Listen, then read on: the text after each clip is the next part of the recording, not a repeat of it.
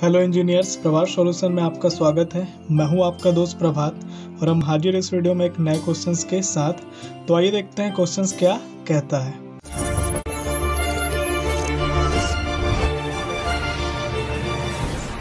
तो क्वेश्चन बोलता है steel column ISHB 400 at the rate 77.4 kg पर मीटर। 77.4 kg पर मीटर इसका आपका वेट है। Is subjected two factor axial load of 2000 kilo Newton. ये 2000 किलो न्यूटन का फैक्टर एक्सियल लोड को बेयर कर सके। Design a slab base plate for the column. हमें डिज़ाइन करना है स्लैब बेस प्लेट कॉलम के लिए। Assume that the bearing surface of the column and base plate are machined. The concrete footing is of M20 concrete. हमें concrete footing में concrete का grade दिया है M20 यूज करना है। तो जितने सारे गिवन डेटा वो सारी चीज़ों को हम यहाँ पे लिख लेते हैं। तो गिवन डेटा में ISHB 400 दिया है जिसका 77.4 kg पर मीटर इसका वेट है। फैक्टर एक्सियल लोड आपका 2000 किलो न्यूटन है।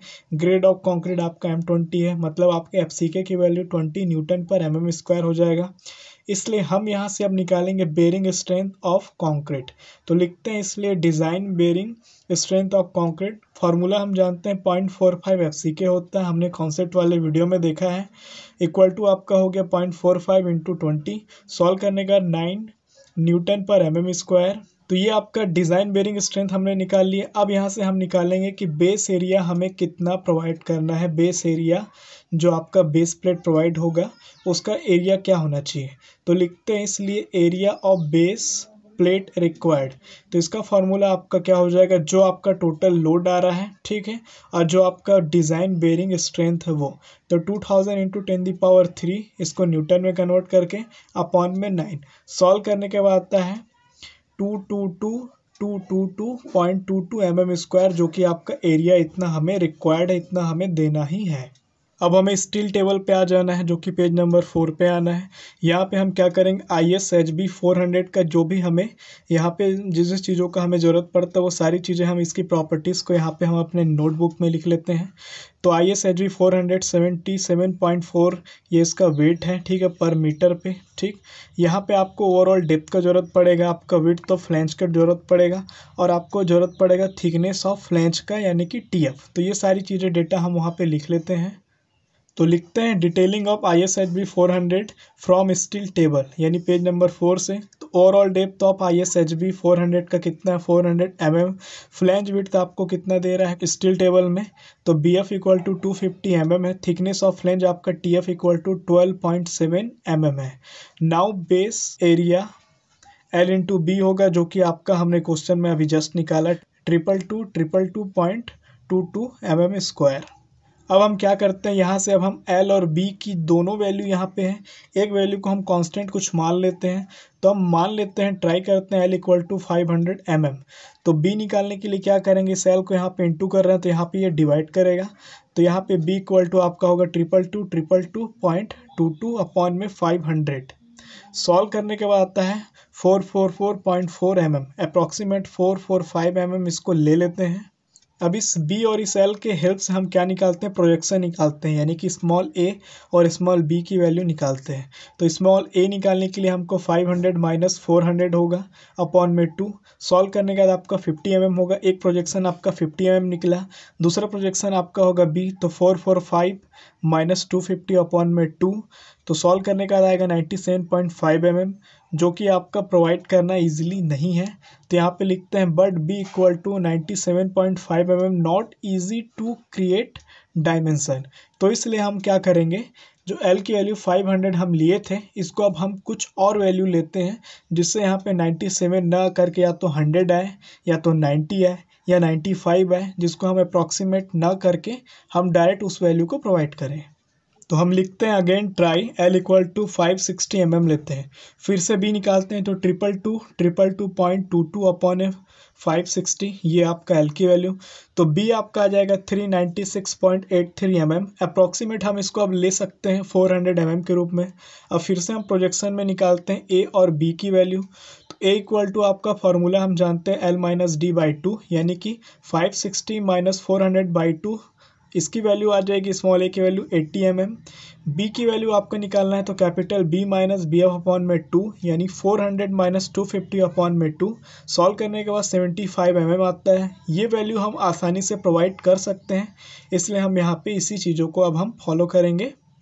तो लिखते हैं we will there four provide 560 mm into 400 mm base plate.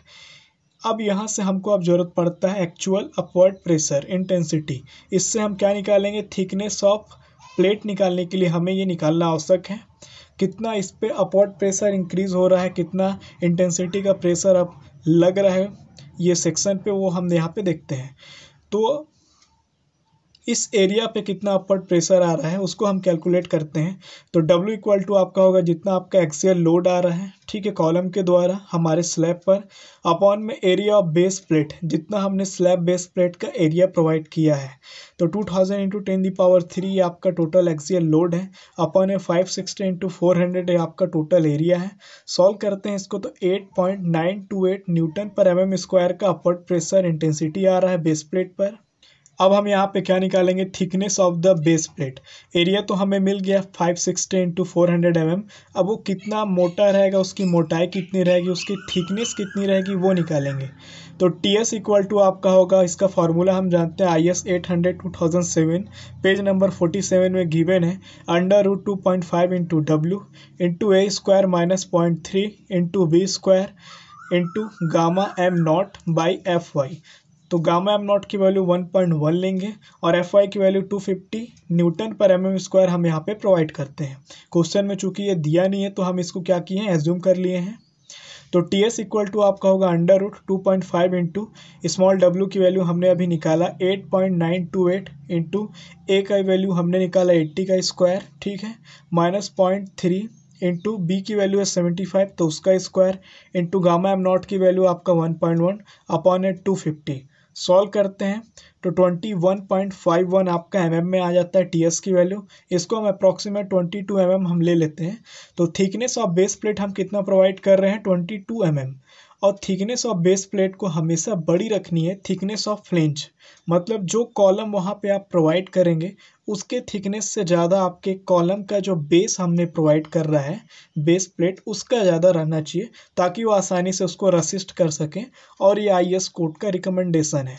तो 12.7 mm आपका TF की वैल्यू हमें स्टील टेबल से पता है और यहाँ पे 22 हमने प्रोवाइड किया है। तो यहाँ पे ये हम क्या लिखते हैं, हेंस ओके। अब यहाँ पे आता है आपका फिगर किस तरह ये बनेगा, कैसे ये दिखेगा। तो the base plate will be 560 mm into 400 mm into 22 mm।